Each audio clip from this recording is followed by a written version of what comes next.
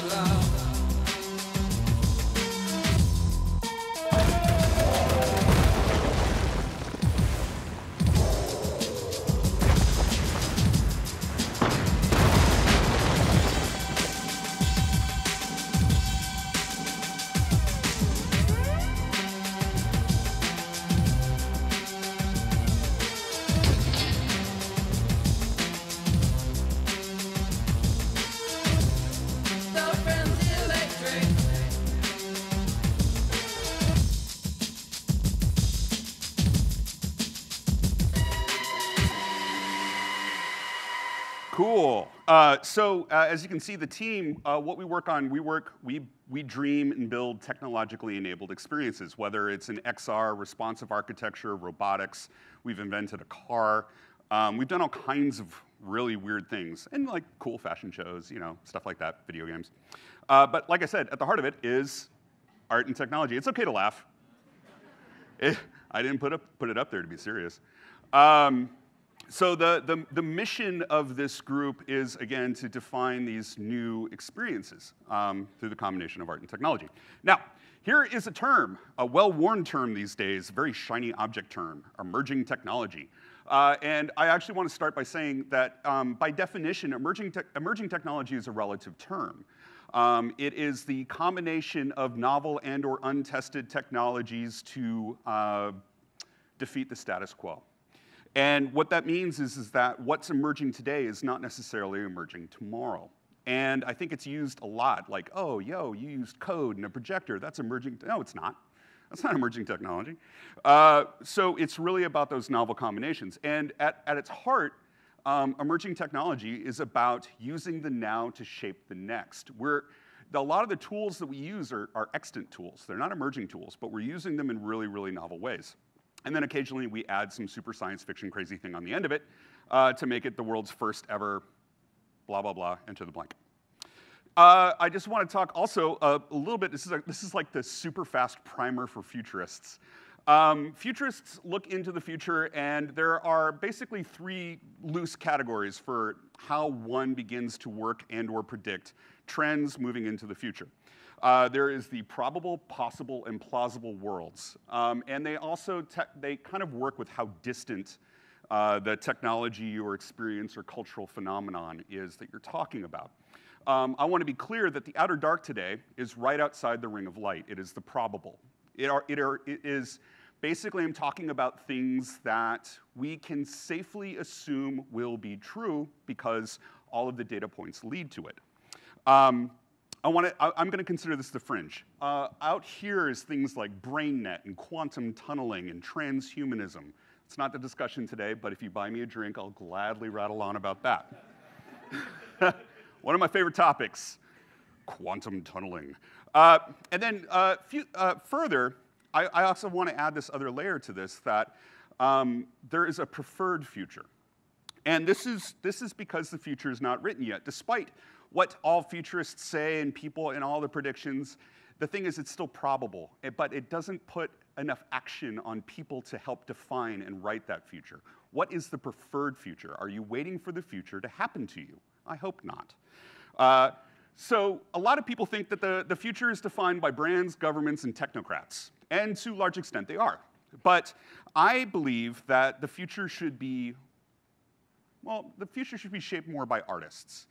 The job of an artist is to investigate the human condition, to think about beauty, to think about elegance, to try and make a more thoughtful world.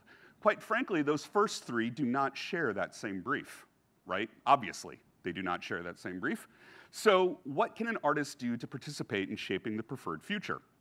And I call these artists augmented artists. These are technologically enabled dreamers. They're using code. They're mixing innovation design with futurism, with graphic design. They're a hybrid of futurist, technologist, and designer. And I believe that these are the folks that hold the keys to the future, a preferred future at least. Okay, so Futurism 101, augmented artist concept laid down. Skipping way ahead. I'm going to be talking about two technologies today. I typically talk about mixed reality as well, but there just isn't time. So the question is, how can these technologies change the art we make, our audiences experience, and perhaps our relationships to each other and our world? Well, to think about that and to say instead of, well, you just need to look at the technologies differently, that's absurd. There's more to it than that. The futurist and the artist has four different important steps. There's many more steps broken underneath it, but we're just going to do the top four. Collection, connection, evaluation, and expression. Collection of data and stimuli, connecting it in a meaningful way, and evaluating what it means to you and to the world, and then expressing it bravely to be tested or experienced.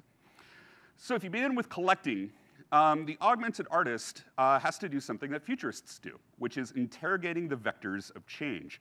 And when I say that, I'm talking about innovation, consumer products, human behavior, social cues, culture, entertainment, dreams, fascinations, tools, market mediums, platforms, techniques, technologies, and then finding out how they start to mix together.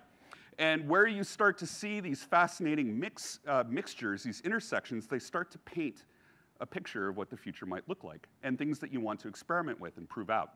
So, for example, what might be really odd to you on its face without really reflecting on it is, why is it in Japan that there is an exponentially growing trend right now to have funeral services for robot pets? This is true. Now, what does that mean, right, as a designer? Well, you can begin to reflect on it. It's like, okay, our relationship with machines is changing. There's a sentimentality around it. We want to give the same sense of ceremony and ritual to a bag of silicon that we do to a bag of meat, right? That's a very cruel way to talk about humans, but, fuck it. Uh, but that's interesting. So there's an exploration to take there. And the only reason why I know about that is because I'm constantly looking at all these different intersections. So what do you do when you're looking at all those vectors of change? This guy said this: creativity is connecting things. And say what you want about him, he was one of the great connectors. Very not nice guy, but really good at connecting things. And his quote, this is excerpted from a quote that I want to read to you. It's great. Creativity is just connecting things. When you ask creative people how they did something, they feel a little guilty because they didn't really do it, they just saw something. It seemed obvious to them after a while. That's because they were able to connect experiences they've had and synthesize new things. And the reason they were able to do that was that they've had more experiences, or they have thought more about their experiences than other people. Connect, reflect, right? So connecting is really about aggressive curiosity. And what Steve was basically saying is good data in, good data out. But there's an in-between point where one has to reflect on that data to actually really understand if it's meaningful or not. We're not machines yet. So we have to think about how those things connect to come up with better ideas. And then the last couple steps here is I'm really thinking about evaluation. Intuition, a lot of people say, oh yeah, this is gonna be big. Why do you think that's big? Why do you think this is the next big thing? A lot of people use intuition. It's like, yeah, I read it in a magazine. Oh my God. Reading about things in the press means that it's already entered the mainstream. It is a little bit late, and you're not saying anything new. So what kind of methodology can you apply to alleviate the speed wobbles of predictive futures? So I actually have a universal methodology. I typically teach it, but we don't have time today because we have to get to other sexy bits. I will show you at the end of this talk how you can learn more about this. I call it the geometry of innovation design thinking. It is based on a series of tetrads. Tetrads are a collection of 4 questions that supply accurate answers, not right answers. Your job is to figure out whether the accurate answers can become right answers. It's a whole process, but it really helps you along. Whew, talking fast, so much to go through. And then, of course, the last step is express. Besides doing this, a lot of people do a lot of deep thinking and prediction, but they don't fucking do anything with it, right? What is all that worth if you don't take action upon your beliefs? So, expressing bravely to create proofs for a preferred future. Okay, onward. Okay, let's talk about some actual experiments. I'm going to start with biometrics, which is a personal fascination of mine. I've been creating artworks and proofs using biometrics for about 10 years. It began quite a long time ago when I was fascinated with trying to figure out what happens if a film knows you're in love. What happens when your car knows you're bored? How would you change? How would the experience change? Trying to create this more intimate relationship between man and machine. I start all my projects and my experiments with a series of observations. These are actually results of the tetrads I was talking about. So, behavioral observation about humans. We use emojis an awful lot.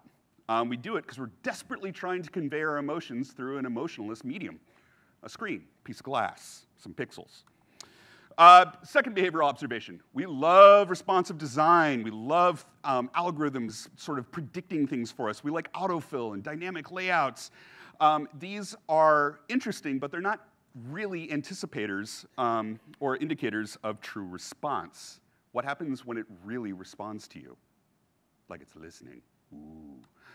Third behavioral observation. We seek to improve ourselves through the quantified self. Just think about how many people here are wearing a wearable that measures their steps. I've already noticed this crowd doesn't like to raise its hands, but there's some there. Okay. So here's an interesting thing. Like most of our wearables, to measure our biometrics, we use them to count steps or altitude or whatever.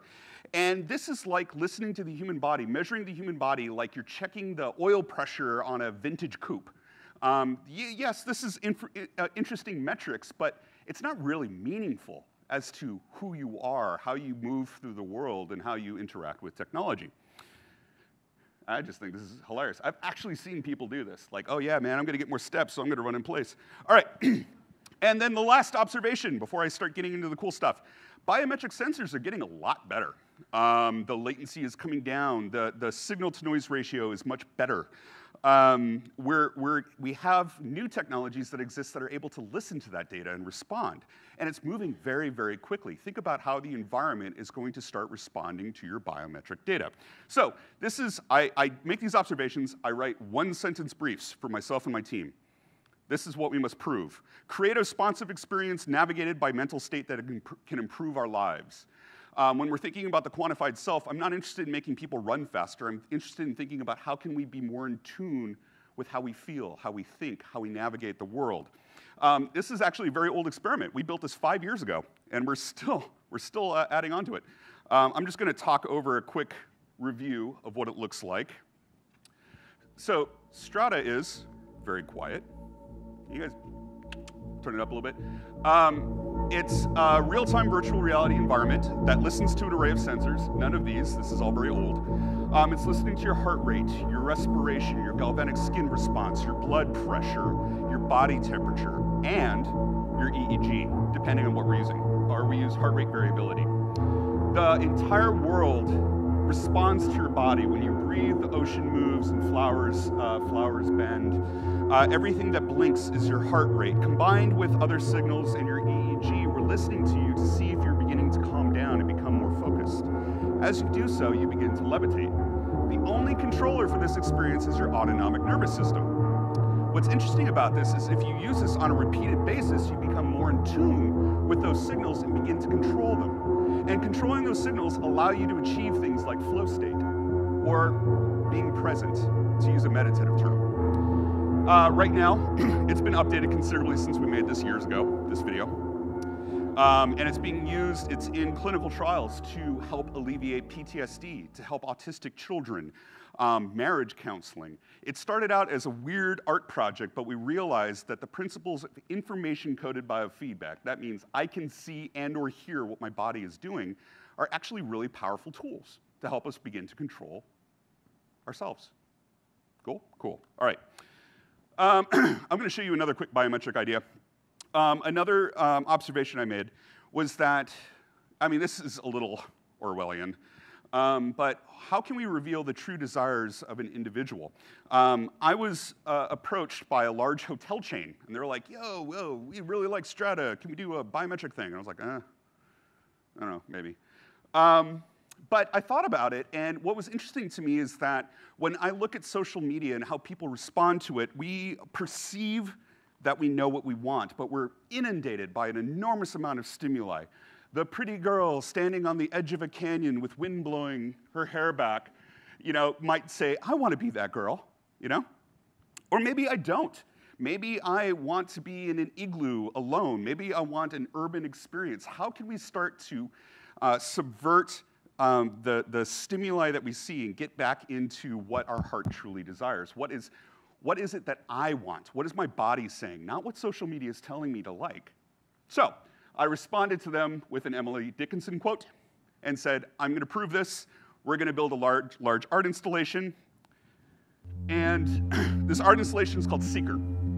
And it's an experience where people came in. We strapped them up with wireless biometrics, and we created an array of different stimuli: tactile, audio, gestural, interactive, and visual. And each station of stimuli is constantly measuring your biometrics. We're also making observations for linger and engagement. But based on these stimuli, they're categorized in certain ways where we're starting to figure out what actually speaks to the person without them knowing that they're making a conscious decision. In the end, it created a generative piece of artwork based on your emotional data, and actually connected all these things to data points that belong to hundreds of properties all around the world, and then gave you an answer. You know what? You'd really like New York City. You want to go to museums, you like the bustle, you like the temperature, you like modernism. And so we ran a bunch of people through this. We also created a website. Unfortunately, it can't, of course, use all those advanced biometrics, but we're using principles of psychological evaluation to arrive at these answers without you knowing what you're answering. Cool, right. So here's the thing that I'm trying to prove out. I can't show you all the biometric stuff, but I think it's really interesting because I think the future is not about using biometrics to measure our steps, but creating empathic intelligence. It's also called the emotional economy. This is when your environment your electronics, your media experiences understand how you feel and respond appropriately. And this is a big deal to crack for most brands or governments or companies. It obviously can be used in a very bad way, which I'll talk about at the very end. But I'm really interested in trying to eliminate the control surface between ourselves and our technology and coexist in a way when I look at someone's face, I know how they feel and I respond appropriately. Machines have a really hard time doing that right now. But, you know, I'd like my car to sing me a happy song when I'm feeling blue. All right, moving on. Artificial intelligence. It easily is the most transformative technology of our time. But it's so breathlessly spoken about and captured that, that people are starting to lose a point of view as to what is possible. And it gets really, really confusing. So, my observation, first and foremost, all artists through all of history have been defined by the technology they use to express their art. From flint knives to 3D printing, it changes the kind of art and the way that we can express ourselves. I thought that was really interesting. Observation 2, collaboration. I was a jazz musician for a long time. Dig the beard, bro. And what's interesting is I spent a lot of time improvising with strangers. And it requires trust. It's a high wire act of making art together in the moment. And that can only happen when you trust and respect the point of view and the skills and the artistry of the other individual you're working with. Oh, I thought, okay, that's true. So my question to the team, can we create a new kind of art by creating a new kind of technology that creates a new method of expression? Whoa, big ask. So this is the resulting brief. Create an AI that wields the most human creative tool and demonstrates creative value through live collaborative improvisation. I would like to introduce you to the Replicator, which is a beatboxing artificial intelligence. And I'm gonna play you a quick case study. So what we did is we built this AI, we trained it on hundreds of thousands of pieces of music to be a wicked drummer. We taught it to listen to the human voice, to parse rhythms live, but also to perform live. And a friend of mine, his name is Reeps1, he's a world championship beatboxer. And I was like, dude, we're gonna go to South by Southwest, we're gonna talk about the future of AI art, and you're gonna do a concert live and perform and improvise music live on stage, and at the end you're gonna battle it. And he said, okay. So here's a quick cut down of how it worked.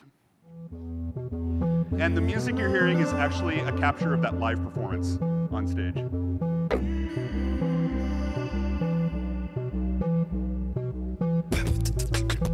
Artistic collaboration is left to a partner. Something that has its own creative value. Using its own intelligence, its own insight, and its own inspirations. So the question is, can we collaborate with an AI?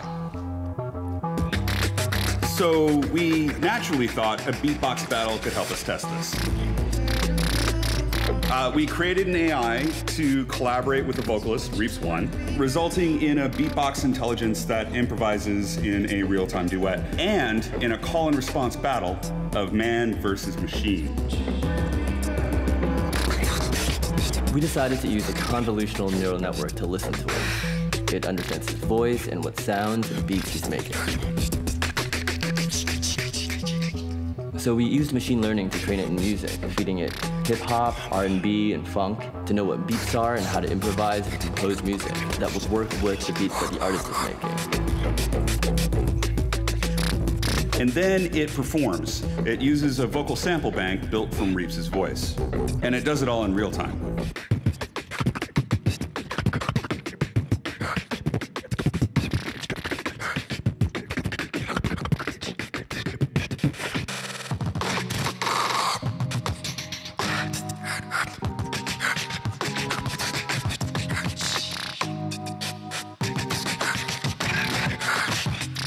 And the AI creates improvisational fuel for an artist, and the duet together creates something totally new.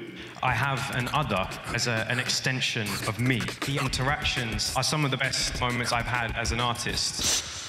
The future is really only limited by our imagination. Okay, so weird that we built a beatboxing AI, but I was trying to prove out several things. Can I listen to the human voice instead of taking direct computer commands from MIDI keyboard. Can it actually do it in real time with no latency? It's not listening for very long and then it just streams and improvises, constantly modulating its speed and its rhythms to match different styles, from breakbeat to soul to hip hop, whatever. And can you write music with it, like you would with a human? And so Reaps is actually currently working with the AI to make an album, which is cool. All right, I'm gonna speed up, and I'm gonna go about 3 minutes over, just giving a heads up. Cool, cool, all right. So the truth is that we don't really have what's called general artificial intelligence. Not quite yet, we're on the edge of it. And general artificial intelligence is able to use many different kinds of inputs and or experiences, as we call them as humans, and is actually able to learn and adjust. Right now, artificial intelligence is very good at very specific skills it's trained on, like beatboxing. It's not gonna cook you eggs. It's not gonna discuss philosophy with you. But the truth is I prefer augmented intelligence, and in fact, every single person in this room right now is an augmented intelligence, because you probably all have phones on you. And these phones are able to tell you about the weather in Egypt, or summon a vehicle to the corner where you're standing at, or tell you how to get somewhere, or reveal some interesting truth. If you go back 10 years and you told somebody you could do that, they would call you a fucking wizard. It's true. We lose perspective on what is happening with us right now, and it's changing our behaviors and our abilities through technology. Really think about it. 10 years ago, yeah, yo, this car's gonna be here in about 2 minutes, it's gonna pick us up, it actually knows our name, and actually knows where we're going, dude. Crazy. All right, so furthermore, I believe in this new term called augmented art. This is a term that I've developed for our teams, and hopefully it becomes more popular. Trademark me. But I believe that the output, when we're working with advanced intelligent technologies, the output of this is categorically different from all art humans have ever made since the dawn of time. And I say this because you don't collaborate with a flute or a paintbrush or point shoes, you wield them. What happens when the tool you're using you collaborate with, you partner with? It's a different technology, and if art is defined by the technologies we use, we need a new label. And we need to actually discuss what art means when a technology starts taking over or participating. Now, the catch of this is that can an AI be creative? A lot of people argue back and forth about this.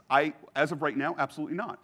Because an artificial intelligence requires an algorithm to translate its reality. There are rules.